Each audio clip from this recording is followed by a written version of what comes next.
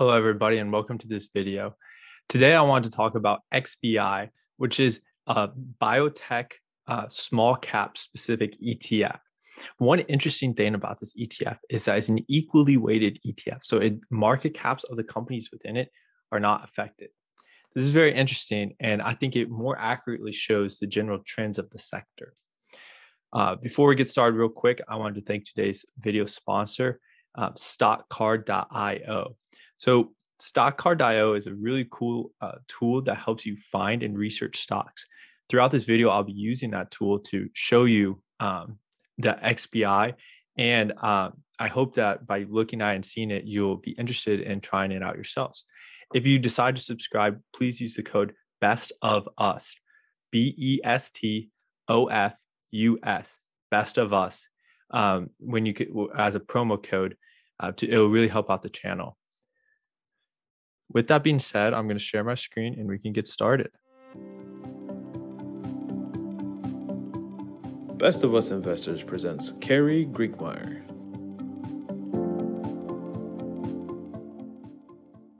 So one thing I wanted to talk about real quick also is my Twitter. I recently started it, and it's free to do for you, and it really helps me out. Please go to follow.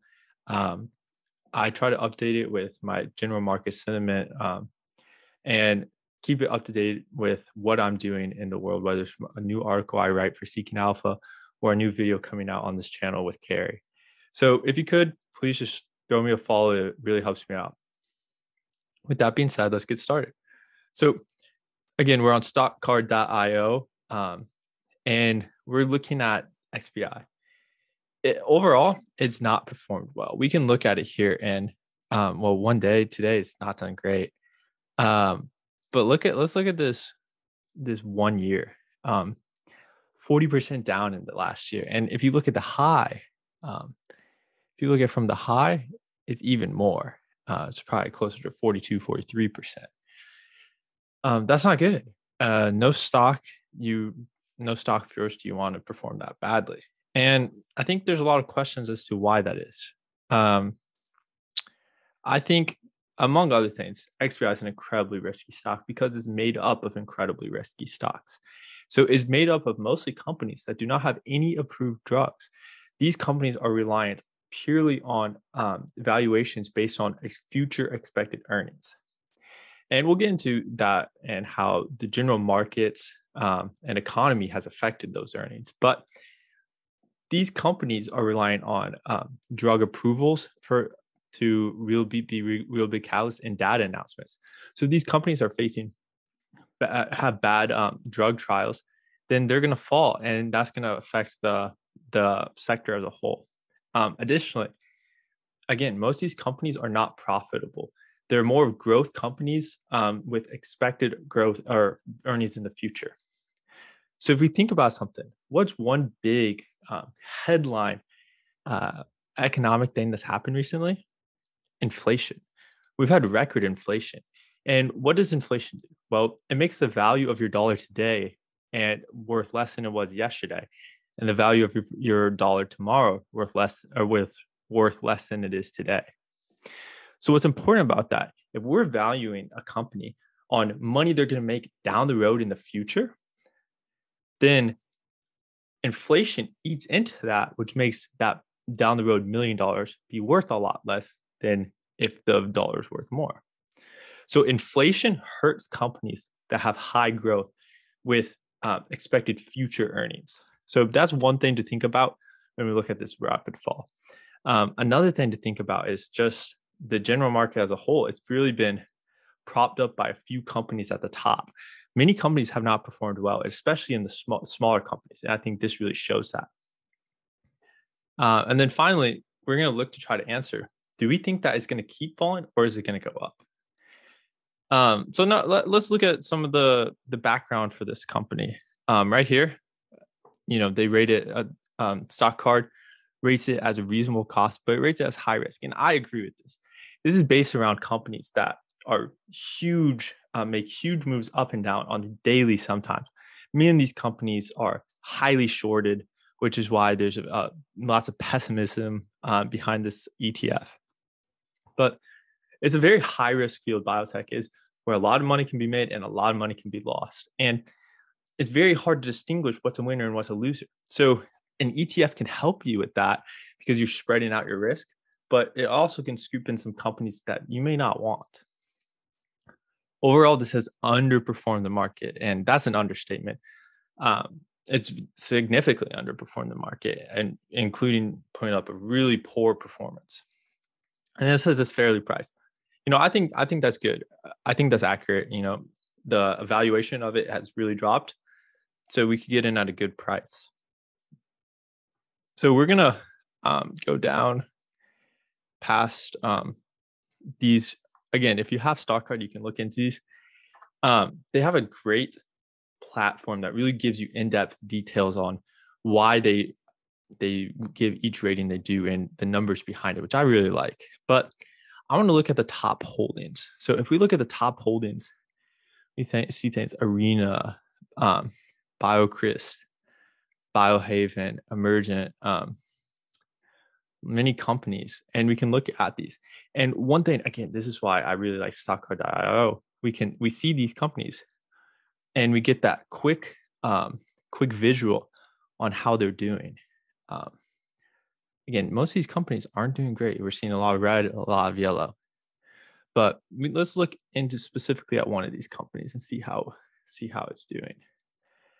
Arena Pharmaceuticals, calm investors, high growth potential, same returns, overvalued. And see, the analysts aren't very high on it. Analysts have 9 as a hold rating, but they have a very high price target to where we are today. So we can look more at this specifically, and you can easily search up all the companies in here. But really, when we're looking at an ETF, especially a sector ETF, what we're trying to figure out is what's the general market trend. And what that trend is, we can see right now it's been pretty negative. But the question is this a good price? Are we buying the dip? Are we buying it at its low and we're going to have a great return over the next year? Or are we in the beginning of the fall? And I tend to lean that is going to keep falling. No one can accurately predict the market as a whole. And while it's easier to predict a sector, it's still very difficult. But when I look at the stock, I look at the general economic trends, and I don't see those letting up. The Fed is raising rates. So one thing about raising rates is what that does is, in general, when the Fed raises rates, what that does is it lowers the stock market as a whole. So right there, something that's working against us. Again, it's iffy on how exactly that does it, but in general, when the Fed raises rates, which it said it's going to do, it said it's going to do it, as this New York Times article says, faster. I'm behind a paywall right now, but faster and quicker and more frequently this year than many people expected. This article, I read it earlier, said they expect 3 interest rate raises, which is a lot in this year alone.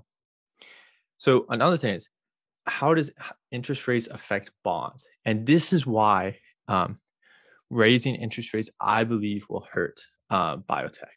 So when interest rates raise, bond values fall, but bonds pay out a set amount over time. So when the price falls, but you still have the same payout, your yield increases. So a bond can go from paying 3% to 3.5%. And when a bond pays a higher yield, it's more attractive to an investor. So if an investor can get a 3.5% return in a bond, then they're less likely to go for a 6, 7, 8% return in a very risky sector where it's easier to lose money, like biotech. So that's why when interest rates rises, investors typically rotate their money into safer investments like value companies, dividend companies, and bonds. And they move away from riskier investments because they can have a guaranteed better, easier return in these safer investments. Now, when interest rates fall and the yield on a bond falls, if you're only going to make 1% on a bond, then most people want to risk it and try to make some more money. And that's why you see a lot more of money flow into riskier investments when bond yields and dividend yields are very low. So with that, I think that's going to hurt our biotech sector, because remember, we're in the riskier segment because we're in the smaller companies that don't have earnings and aren't these cash kings like big pharma is. And that's very high risk. So I think because of the interest rates, we're going to see people pull money out of the risky biotech sector, continuing to pull it out throughout the year and to move it to safer investments. Additionally, this topic is very highly debated, but what's going to happen with inflation? So inflation, it hurts companies with future earnings, as we mentioned earlier. And I think inflation is going to maintain a very high percent. And I could be wrong, but if inflation maintains a high percent, it's going to continue hurting the valuation of these companies that are based around future earnings. Now, if inflation all of a sudden goes and falls significantly, then that trend will be the opposite. Lower inflation makes a valuation of future cash flow, especially when they're expecting there to be high inflation, become more appeasing or more appetizing. So again, how the inflation comes out over the next year, and how the interest rates end up playing out over the next year, I think will have a significant effect on this ETF. The last thing that could have an effect, one way or another, but which is much harder to predict, is if the stocks in the ETF have exceptional trial results as a whole, or exceptionally poor results as a whole. That could move the stock one way or the other. But I think that's much harder to predict. And when you're looking at a sector ETF, you're not trying to specifically necessarily look at one company, especially one that equally weights its companies. You're looking more at how the sector is moving as a whole. And overall, I think that sector has been falling, is going to continue to fall. Thank you for watching this video. I hope you enjoyed it, and I hope you learned something that'll help you in your investing today.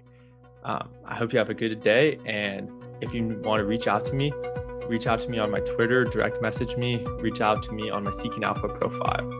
Thank you and have a good day.